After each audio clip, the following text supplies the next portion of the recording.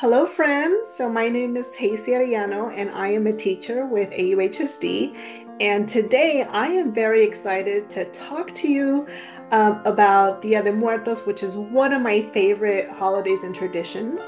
I grew up with, creating these altars with my mom. And now that I have my own family, I get to do this with my daughter. I didn't really do a lot of, the altars that I'll show you in a little bit, because the people that had passed away, I really wasn't close to. My grandma, though, just passed away last year, and my daughter was very close to her great grandma. So I am very excited to be able to, show her this amazing tradition that hopefully she will continue also when she has her own family, and hopefully put pictures of me on her altar. So I'm going to talk to you a little bit about the history of Dia de Muertos, and it actually goes back a lot of years. So Dia de Muertos, or Day of the Dead, I'm sure you've heard it be referred to as, is celebrated throughout Mexico and in actually some South American countries. And we celebrate it on November 1st and 2nd, where families, welcome back the souls of their deceased relatives or loved ones for this brief reunion. And it includes food and drinks and celebration. And it really serves as this opportunity to honor and celebrate family members that have passed away. And the roots of Dia de Muertos actually goes back thousands of years when the Aztecs created rituals to honor the dead. So the Aztecs or the Nahua people, which are living or were living in what is now the central parts of Mexico, saw death as this really important and ever-present part of life. And then during these rituals, where they were honoring the dead, family members provided food and water and tools to really help the deceased in this difficult journey. And this is what inspired what we now know is Day of the Dead, so Dia de Muertos. And this is a practice where we leave food and other offerings to our loved ones, or also on their graves, and or we actually set out to make these makeshift altars or ofrendas in our homes. So on Day of the Dead, or Dia de Muertos, it is believed that the border between the spirit world and the real world actually dissolves. And during this very brief period, the souls of the dead awaken and they come back to the living world to feast, to drink, to dance, and play music with their loved ones. And in turn, the family members, the living family members, treat the deceased as these honored guests in their celebrations, and we leave food and other offerings at the grave sites or in the ofrendas that are built in their homes. Dia de Muertos tradition actually varies from region to region, but ultimately it's a way for us to honor our loved ones that have passed. So let's talk about the actual ofrenda. So I'm sure you've seen pictures of these altars before, and there are different elements that go into the ofrendas or the altares, and which is the four elements, which is water, wind, earth, and fire. And water is typically left so the spirits can quench their thirst. The papel picado, or the paper banners that you've probably seen, represent the wind. And the earth is represented by the food or the bread, especially the bread. And then candles are left typically in the form of a cross, and they represent the four directions, so north, south, east, west. Also, as you know, Mexico is a very Catholic country, so it also represents Catholicism there. In different parts of regions, you find different types of ofrendas. So sometimes you'll find ones that are one level.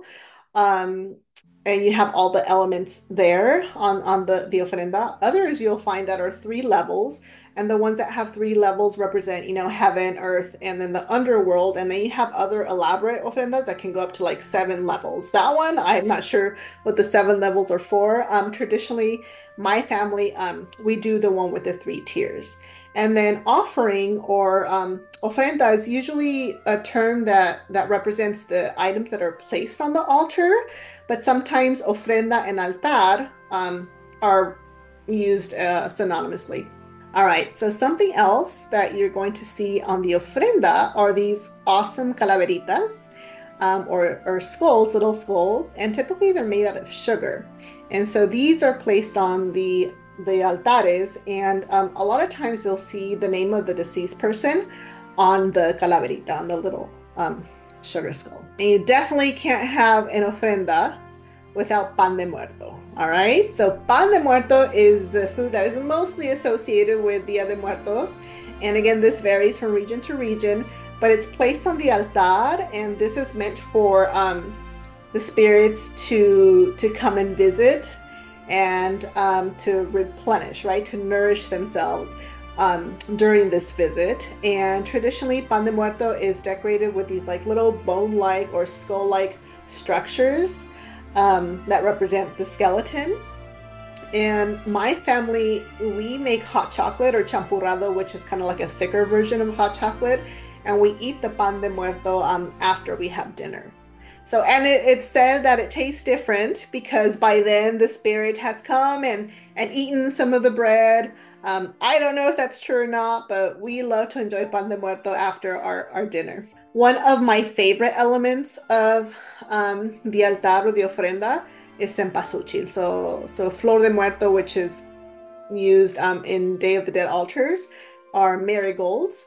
And they grow plentiful at this time of year in Mexico, and the strong scent is said to attract the spirits who come and visit their loved ones on this day. And we actually take the petals and we make these little paths that are built at the entrance of your house. And it's said to, kind of guide the spirits to the ofrenda. And it also represents the Aztec sun god, Tenochtitlan. So if you see the marigolds, right, the cempasúchil, they look like little suns. So I love the smell and the look of cempasúchil, and it's one of my favorite elements of the ofrenda. Something else that you might find is copal or salt. So copal is an incense, and this has been used in Mesoamerica since ancient times. It's still burned in special ceremonies today, and it's often placed near the ofrendas, and it's a way to, and also another way to draw spirits. And it's actually believed that the rising smoke takes the prayers to the heavens, and the gods. And what it does, it also serves as a purifier of the environment, which allows in the spirits of our loved ones to enter our homes without any risk. The salt is also a purifier, and it is believed that during the journey of the afterlife, the salt prevents the spirit, right, the body of the deceased, from breaking down as it travels along the winding road to eternity. Papel picado is another element in the ofrendas. So this is that like perforated paper. It's very delicate, and the holes in the paper allow for the souls to pass through. And it's also said that the delicate nature of the paper is very symbolic of the fragility of life. And the paper is actually used in Mexico for all sorts of holidays and fiestas. And during Day of the Dead, it's also placed around the edges of the altar, which gives it, color. Another thing, something that I haven't personally incorporated in my ofrenda are butterflies, specifically monarch butterflies. And they actually also play a role in Dia de Muertos because it's believed that they hold the spirits of our departed. And the belief actually started because monarchs arrive in Mexico, for winter each fall on typically November 1st, which of course coincides with Dia de Muertos. So we've never incorporated this, but it's something that I'm thinking of maybe doing this year. Something else that you're going to find is definitely water. So water is a huge element in these ofrendas because, as souls get thirsty during this long journey, they want to probably find and appreciate a nice glass of water when they arrive. And not only is their thirst quenched, but it's believed that the spirit is also refreshed, since water symbolizes the element of life. And then you're also going to see other drinks on the altar of the ofrenda: coffee, hot chocolate, tequila, beer. So whatever it is that your loved one enjoyed in life, that's typically where you're going to see on the ofrenda. For my grandma, she was a big lover of coffee, so I'm definitely going to be leaving a cup of coffee for her to enjoy. And you can't have an ofrenda without candles.